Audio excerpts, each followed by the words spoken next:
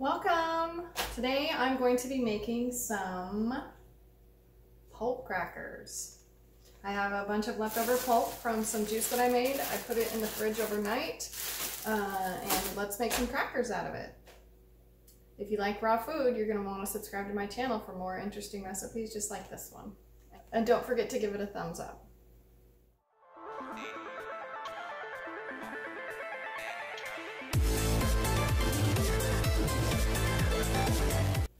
Okay, so what I have is my food processor, and I have about half of the pulp in here, and this is a 12-cup food processor, and so it's about half, most of the way full it looks like.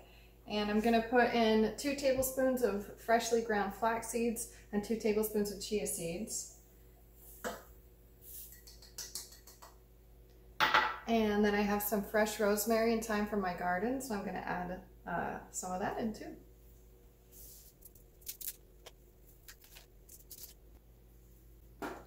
So once you have everything in there, just put the lid on and give it a gentle few pulses.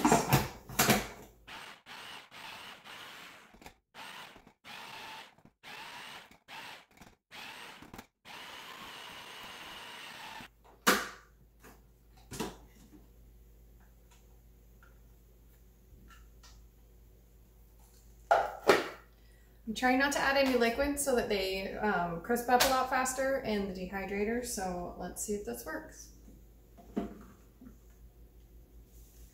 So I have my dehydrator sheets with the flax sheets on it so that it doesn't go through the grid.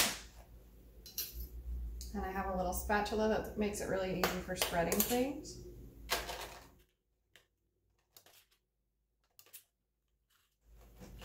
I'm just mashing this all together. So I'm just kind of mashing it all together so that it hopefully stays together. The chia seeds and flax seeds should start to swell up and really get this to stick together, but this will keep it from getting too crumbly.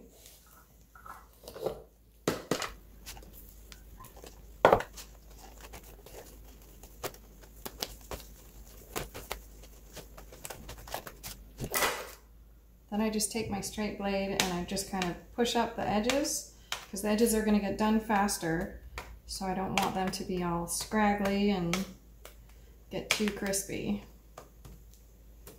So I'll just go around all the edges and do that and stick it in the dehydrator.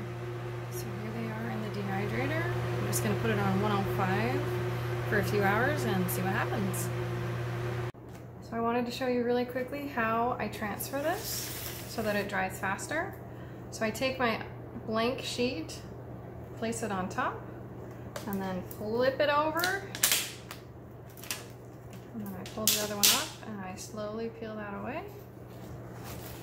There you go. So now it's a lot more airflow and it's gonna dry a lot faster. Okay, so they're all done. See, they got really nice and thin.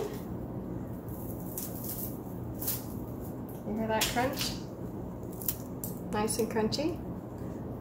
So you can use these, you can put them on top of your salads like little croutons, or you can use them for dip. You can use them as little crusts and make little bread. You can use them for all sorts of things, and then you didn't waste all of that fiber that you got out of your juice. It's perfect. Enjoy. If I had blended them just a little bit longer in the food processor, they would have been a little bit less chunky looking, but they still work nonetheless, so either way it works fine. I think I'll try mine with a little salad. Mmm. So tasty.